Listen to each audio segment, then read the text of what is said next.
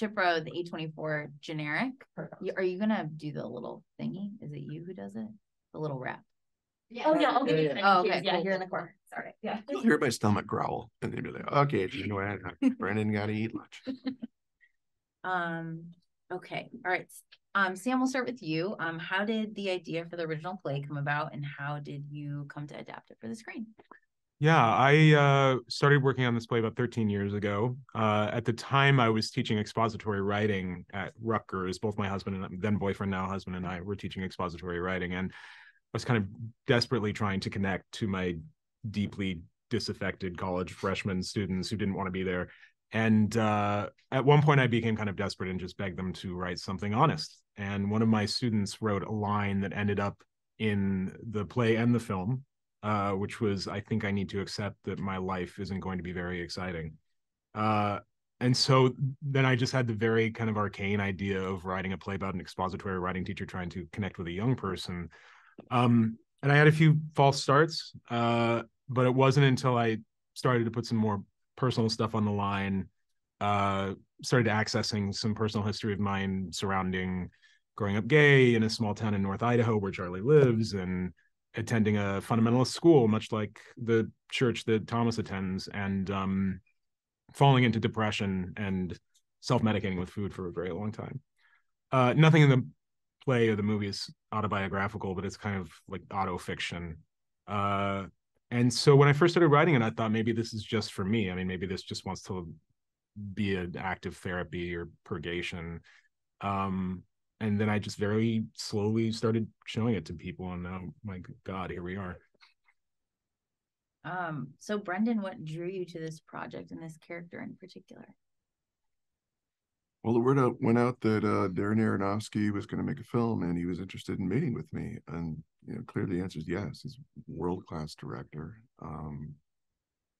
I sat down with him, and I knew very little about the project, apart from that it was the story of a man who had been living alone, who had certain regrets for his life choices, that he had been overeating to such the extent that it was very harmful to him and his health. And he had limited time, 5 days if, and he has an epiphany of sorts that he really has to accept the circumstances. But more than that, he must reconnect with his estranged daughter. And I knew only that. Darren explained to me that he didn't know if he was going to make the movie or not. It was really contingent on lots of things, namely, the elephant in the room was, who am I going to cast for the role? And I was hopeful that it would be me, but he had to explain that it would be creating a character body, much in the same way that you would do with any special effects, makeup, or costuming or apparatus, and that he had his longtime collaborator Adrian Moreau working for him on this, to create Charlie, a man who weighs hundreds and hundreds of pounds, who lives in his 2-bedroom apartment in somewhere Idaho, alone, and to do that with as much authenticity and dignity as is possible. So that meant creating Charlie's body to obey the laws of physics and gravity, which may seem counterintuitive, but we haven't really seen this makeup done this way before in films that I can think of. And I looked really closely at many films. I looked at many actors who live with obesity in films to see how the types of characters that they were asked to play, what their objectives were they just there as a one note cheap joke, or was the outfit that they're wearing the same? And I was comforted that in The Whale, this is not that. And an entire production team went into creating Charlie. And then there's the story that moved me in ways that I was not anticipating. I finally had sight of the screenplay. It rendered me speechless. It made me feel like having kids of my own, that I could identify with the need to connect with your child, even when you think that it's impossible, as Charlie does, but you still must try no matter what. Clearly, my circumstances aren't the same as this character's, but it fueled me. It gave me a great deal of inspiration and strength, and it upped the stakes of everything that I felt I had to bring to playing the part of a man who is that first and foremost. He's a person, he's a human being, he's an educator, he's a father, he's an optimist. He's not the person as he merely presents. And that beautiful dramatic conceit that Sam wrote the story hinged it on, asking us to not overlook those and dismiss them as we're so often want to do, but look deeper.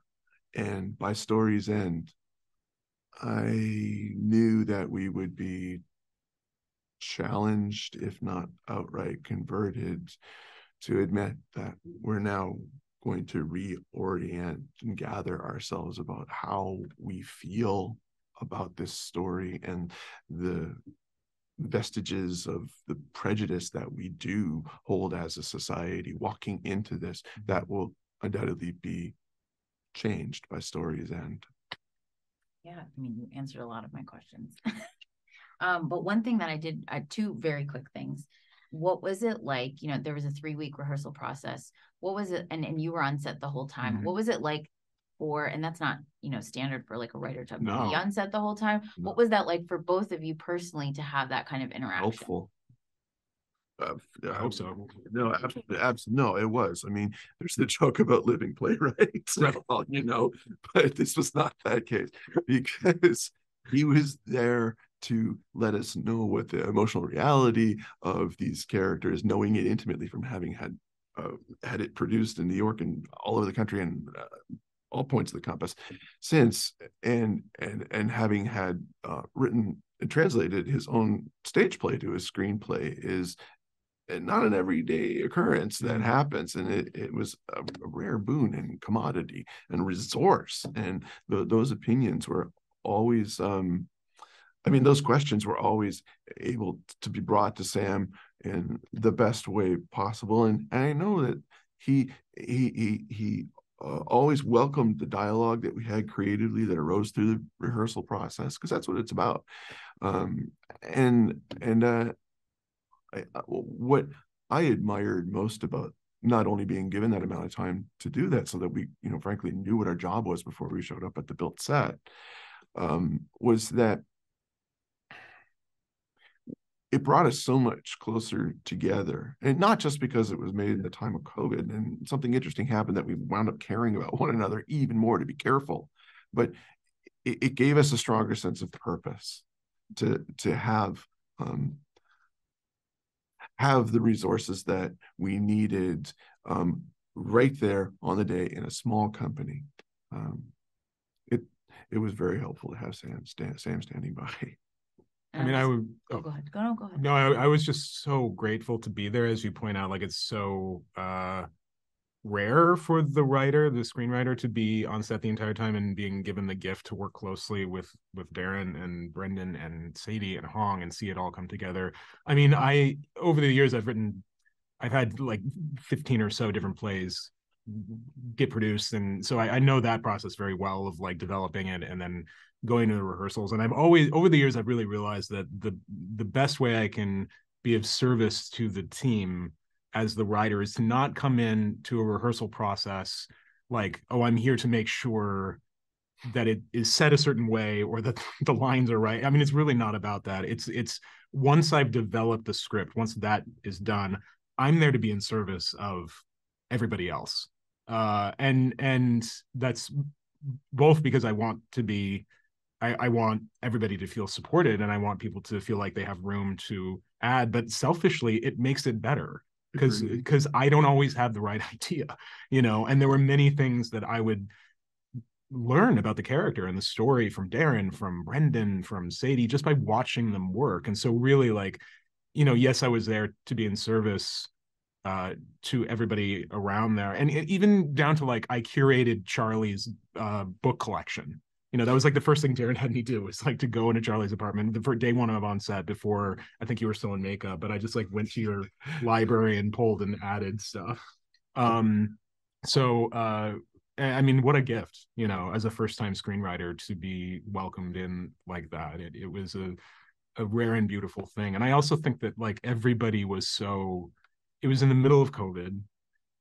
For many of us, I know for me, it was like the first thing that we were kind of doing in person. I hadn't been in a rehearsal room for years, and I think we all took care of one another. Yeah, by far and away. I was hoping there would be a garage sale like at the end of the movie, normally they do. But I wanted like the first 2 shelves behind the dining room table for my own collection, but I think they went back to the set designer. I think that was I want to go to the book sale. Well, thank you.